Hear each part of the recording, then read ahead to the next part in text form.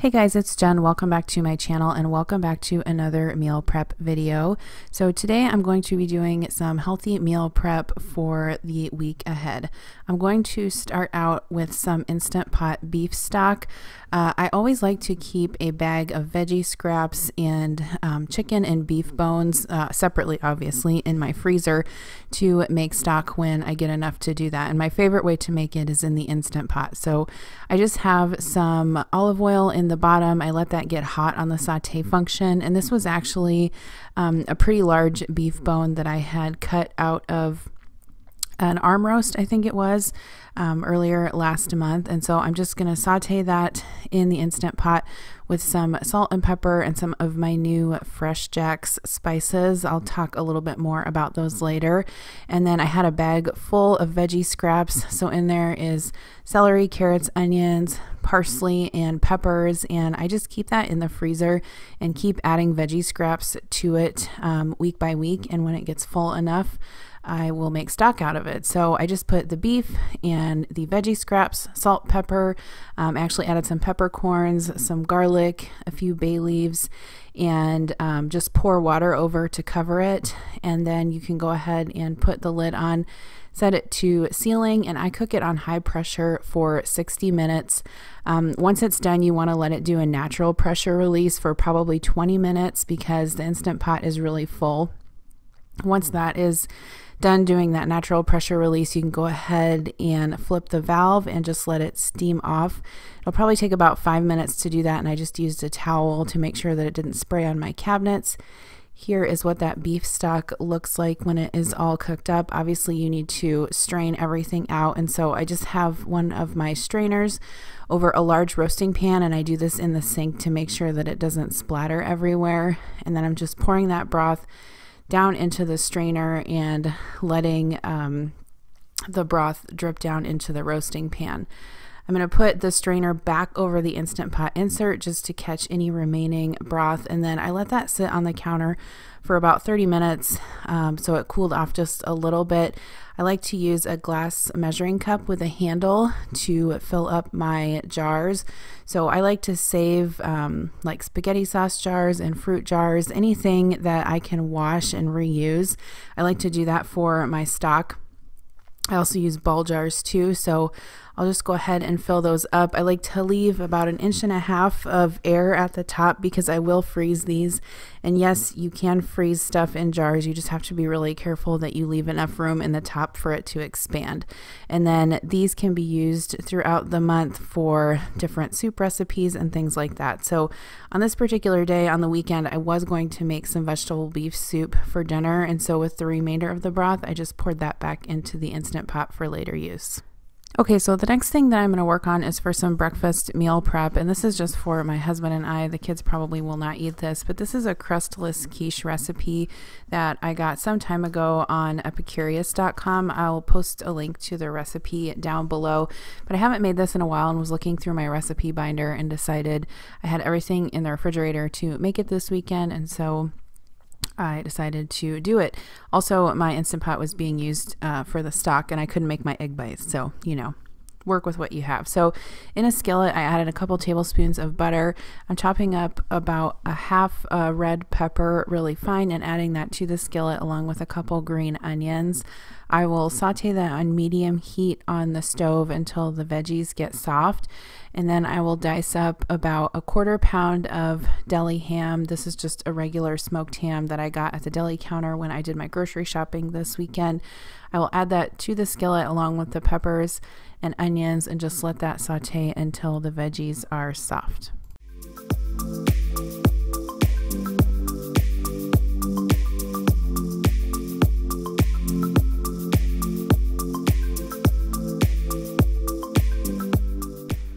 Okay, so while I'm letting the ham and veggies cool a little bit, I'm going to melt a tablespoon of butter in an 8x8 glass baking dish and then sprinkle about a couple tablespoons of breadcrumbs on the bottom. This will help the quiche to keep from sticking. I'm also going to grate up 1 block of Swiss cheese. This is 8 ounces, so it's about 2 cups of shredded Swiss cheese. Whenever I'm making like a homemade recipe like this, I always just like to grate my own cheese. It's your personal preference if you wanted to buy it pre-grated. I put the meat and the veggie mixture in the bottom of the dish and then the cheese on top, and then I will go ahead and mix up my egg mixture to pour on top of that. So this is a great recipe to make ahead because it reheats really well in the microwave. I like to just take it to work and stick it on a paper plate and heat it up for about a minute. I also wanted to mention that if you guys aren't following me on Instagram, I'll put my name up on the screen here. It's just Jen Chapin, and I always have a link in my description box.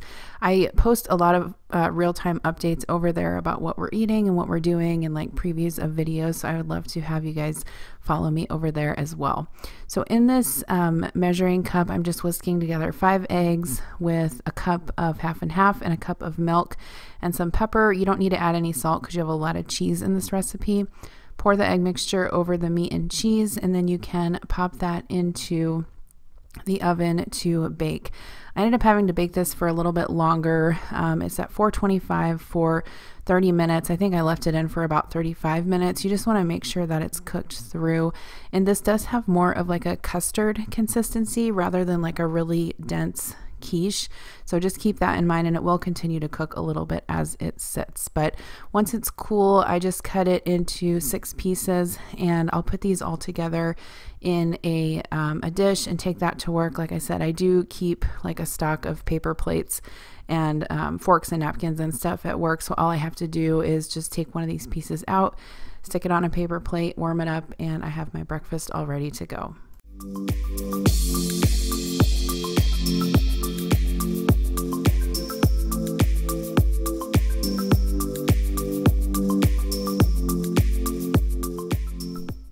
The next thing that I'm going to work on is a meal prep for a Thai cucumber salad. I'm going to serve this week along with some chicken curry that I'm going to make. And when you are planning out your meals for the week, you may not be able to do all of the meal prep in advance, but you can definitely meal prep components. Like for example, this cucumber salad, I obviously don't want to mix it up like 3 days in advance because the cucumbers would get really soggy and it just wouldn't taste good. But what I'm going to do is mix the dressing up separately and then keep the cucumbers separate. That way, the night that we're going to eat it, I can just combine the dressing with the cucumbers.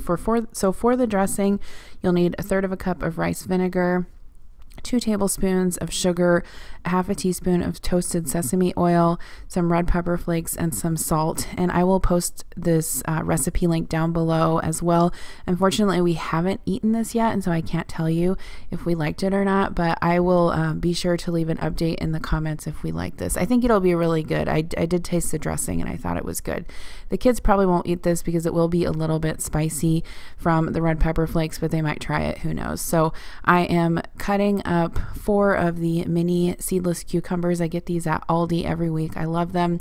I just slice those up into coins and I'm putting them in a glass dish. The other ingredients that you will need are some chopped green onions. So I'm just slicing those up and putting them on top of the cucumber.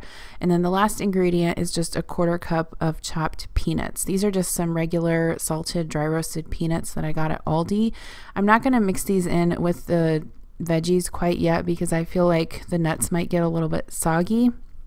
So I'm going to put these in a separate little dressing container, and that way I can just mix it fresh when I'm making the dish. So I'll just put the nuts in with the veggies, stick the lid on, and put it with the dressing, and that is ready to go for later in the week. Another thing that I'm going to make this week is some chicken curry. This is actually a vegetarian recipe, but I'm going to modify it and add chicken. So I'll link that recipe down below. But I am using about 3 boneless, skinless chicken breasts. And anytime I do like a stir fry or a curry dish, I always like to prep the components the weekend ahead. It just makes it so much easier to put it together on the weeknights. So I'm just cutting up this chicken into smallish chunks, and I will put that in a Ziploc bag and leave it in the refrigerator until it is time to make it that week. The recipe also calls for some chopped veggies, so I'm using 1 red pepper and I'm just chopping that into large chunks, and then I'm also going to use 1 yellow pepper and 1 onion. I threw it on the floor, obviously, so I'll have to get that. But I don't want to chop these into too small of chunks because you know, I want to still be able to like taste them when I'm eating the curry. So this is something that you can do with any stir fry. You know, chop your veggies up ahead of time, just throw them in a Ziploc bag, and then all you have to do during the week is heat your pan up with some oil and throw them in there and toss everything together, add your stir fry sauce. It's super easy and it is a great time saver. I'm going to put all of those chopped up veggies into my Ziploc bag and that will be ready to go.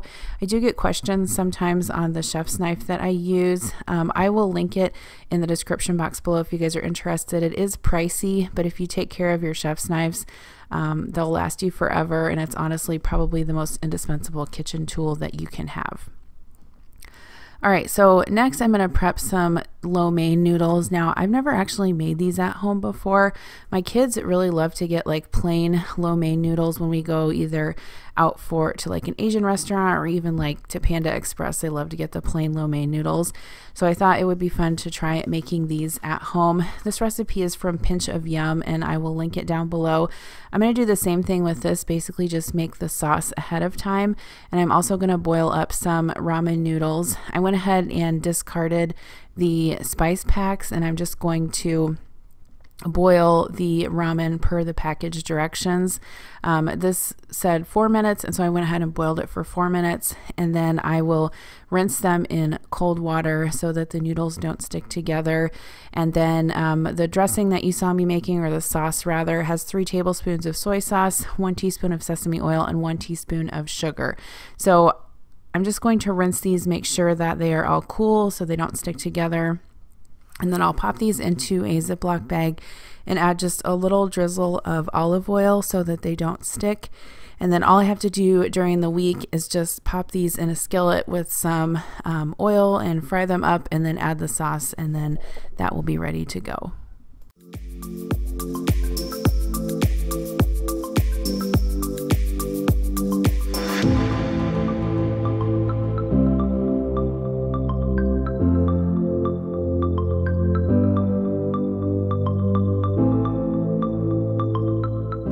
The last thing that I'm going to do for these noodles is just chop up a few green onions and put those in a separate Ziploc bag.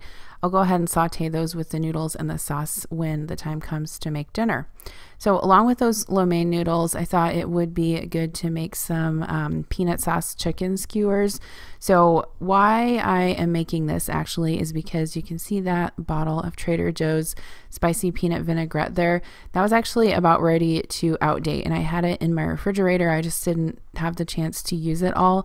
So I was thinking when I was doing my meal planning this weekend, I was like, how can I use this up? And I thought, well, I can use it for a marinade because it's spicy and it's delicious, and I think it would be really good to marinate chicken with. So I just have some metal skewers. I am threading my chicken strips onto that and just seasoning those with a little bit of salt.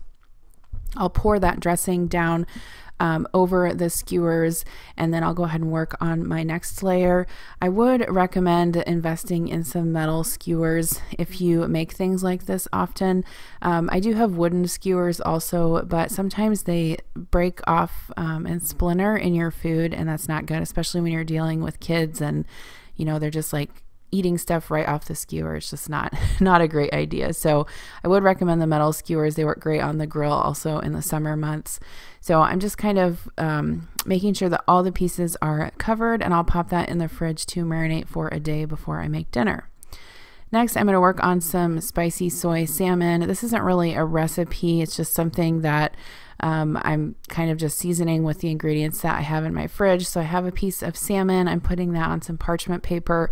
I'm going to season it with some soy sauce, some sesame oil, a little bit of fish sauce, and some olive oil. I'm also going to use some red pepper flake, and then I'm using this citrus pepper spice blend from Fresh Jacks. If you guys haven't checked them out before, they are a spice company who contacted me to send me 5 spice blends, and I'm using them in this week's meal prep. I have loved them all. They have great quality stuff. I'll leave a link to their site down below along with a discount code that you guys can use if you're interested. And even if you're not interested in buying anything, they have a great Instagram feed that you can check out for recipes. So Along with the salmon, I'm going to make some honey glazed carrots. So I actually got this roasting sauce at Aldi about a month ago, and I've had it in my fridge ever since and haven't used it yet. I thought it would be great to make this with the salmon. So I'm just putting some baby carrots on my sheet tray along with some chopped up green onions. I'm going to chop up about 1/4 of a red pepper and put that on the sheet tray as well, and then just use my hands to mix that roasting sauce with the carrots. If you wanted to make something similar, I would just Google a recipe for like honey roasted carrots or something. I'm sure you'll find something similar, but I thought this would go really good with that spicy salmon, and they did turn out really delicious. So I will roast those at 375 for about 25 minutes. I think I cooked the salmon at 425 for about 18 minutes. It just depends on how done you want your salmon. And then I will split that fillet into 2 portions and put them in some glass meal prep containers along with the carrots. This will make a really good couple lunches for me to eat this week. I shouldn't say I'm the only one. My kids like salmon too, but Adam doesn't really care for it. So these will definitely be my lunches for the week, which is fine.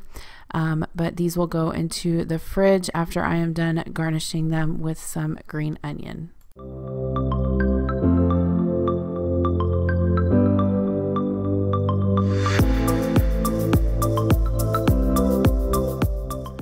Here's a look at the finished product. I am super excited to eat these for lunch this week. And when I am excited about my lunches, it just makes it more likely that I won't eat something unhealthy in the cafeteria at work. So the next thing that I'm going to do is prep some broccoli for a dinner one night this week. I actually got these broccoli crowns at Aldi, and they were like super like limp and just not looking at their prime. So what I like to do when I get vegetables like this, even lettuce or anything like that, is just soak it in super, super cold water. So I'm using my OXO salad spinner. I'll leave a link to that down below. I know a bunch of you guys have got it, have purchased it from Amazon already, but I definitely use it in my meal preps each week. I just soak that in really cold water for about 20 minutes, and it does help perk up the veggies a little bit. So one of the last things that I'm going to work on is some tabouleh. If I'm not saying that right, please tell me. I don't want to be someone who pronounces things wrong, but I think that's how you pronounce it. Anyway, it's basically like a cucumber and tomato and onion and parsley salad with bulgur wheat.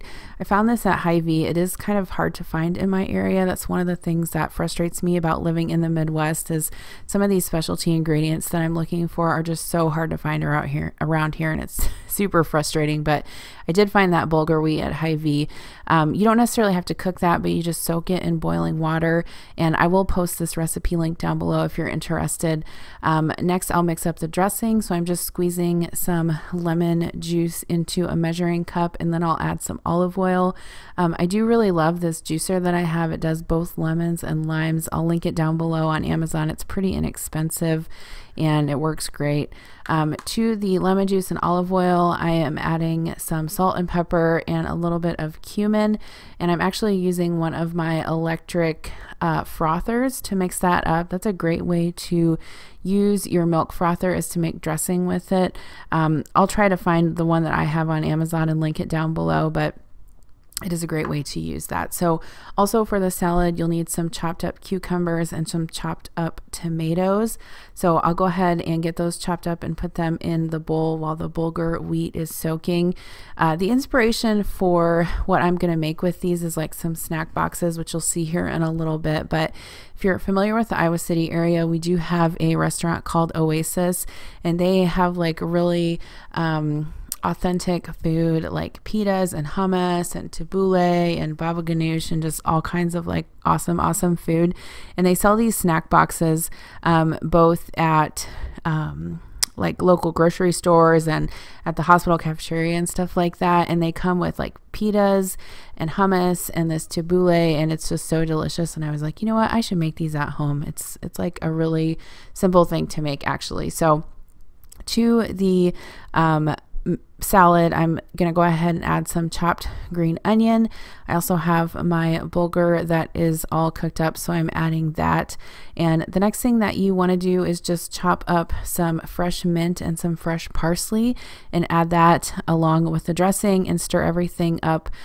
This really gets better as it sits, and as it sits in the refrigerator for a couple days, the flavor will just get better and better. So I'm using about 2 bunches of parsley. The recipe calls for 2 cups. I went ahead and trimmed the stems off, but those won't go to waste. I have another veggie scrap bag in the freezer that I'm working on, so I'll go ahead and put those in there and save them for a later use with stock. Chopping up the parsley and putting that in the bowl, and then I'm just going to give that a good mix along with the dressing and just taste it to see if it needs salt or pepper or anything else.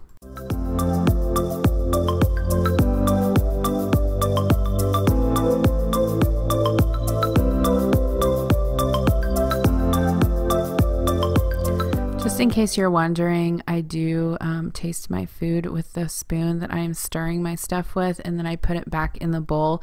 I've gotten a few comments on this, and you know what? We're all friends and family here, so that's just how I do it. But obviously, if I was making food for someone else, I would not do that.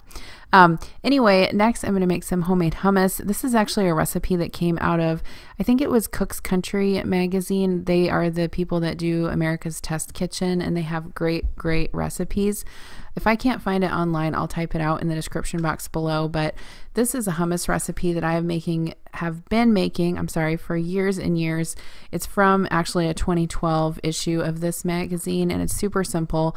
All you need is water, lemon juice, some tahini, which is sesame seed paste, some olive oil, 1 can of chickpeas, garlic, salt, cumin, and a pinch of cayenne pepper. So essentially what you'll do is just put the chickpeas, garlic, salt, cumin, and cayenne in your food processor and just process those until they are coarsely ground up, and then you'll add the rest of your ingredients through the top of the food processor while it's still running. I'm not sure what it is about this hummus, but it just comes out so like super creamy and smooth. I have made a lot of different hummus recipes, and honestly this is the best one that I've found that has like really good flavor and texture as well. So I did think that it needed a little bit more lemon juice after I tasted it, so I just added that and processed it up. Here is what it looks like when it's all done. It is really delicious, and I'm looking forward to eating it this week. So like I said, the inspiration for this was just to make like some bento / snack boxes, and this is actually a great vegan recipe as well because there's no animal products in this. I have these divided glass lunch containers from Amazon. I will link those in the description box below, and I'm putting the tabouleh in one section of those, and then in another section I'm spooning some hummus into there. If I was making more of these, I probably would have doubled the hummus recipe, but I wasn't, so this worked out just fine. I'm also using some of the Fresh Jack's Greek seasoning, which works really well sprinkled on top of the hummus. It's super delicious. And then I have some of these mini naan breads from Aldi that I'm just cutting up into little squares and packing them along with the hummus so that I can eat that all together. So I'm super excited to eat these this week. It's sort of, sometimes I feel like it seems kind of tedious to put all this stuff together, but if you're excited about your food and it's going to help you eat healthier, then I really do think it's worth it. So here's a look at those containers. Like I said, we're really looking forward to those this week, and I hope you guys try them too. So the last thing that I'm going to work on is just prepping up some strawberries. My kids love strawberries, and it's always a struggle in the winter time because we just don't have good strawberries here in the Midwest, obviously in the winter time. But I have had luck finding them at Aldi and Hy-Vee. So I had 2 1-pound boxes of strawberries that I wanted to prep up for my kids this week. I went ahead and soaked those in my OXO salad spinner with a little bit of vinegar, and then I'm just using a paring knife to cut those up and put them in a Tupperware. These honestly will literally last like 1 or 2 days in my house. My kids will eat through them like no one's business, and they will be gone, but that's fine. I'm totally great with them eating fruit whenever they want to.